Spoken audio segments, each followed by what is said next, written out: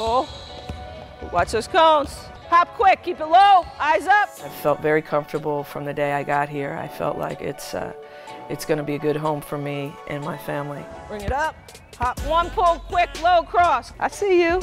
That's it, that's it. I would love to get to an NCAA and help her get to postseason, and just I think in the overall experience and development that I could bring to the players and to the program, it might really help. Get body control, emotional control.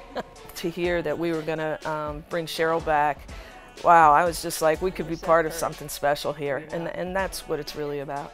I'm innovative and a nonconformist. I think that, so I see a different perspective, and I try to get people to be different. Can't look like everybody else and be successful. I think the game is really about flow, so you want to make people hesitate and stop and think and get them out of their flow and out of their sweet spots. You have to be attacking. If you don't attack, you're going to get attacked.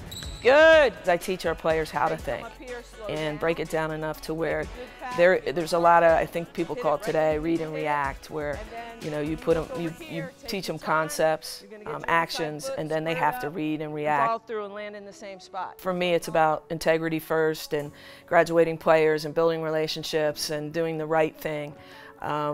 Everybody's got a right way, but I'm into doing the right thing, and I think Candy does that.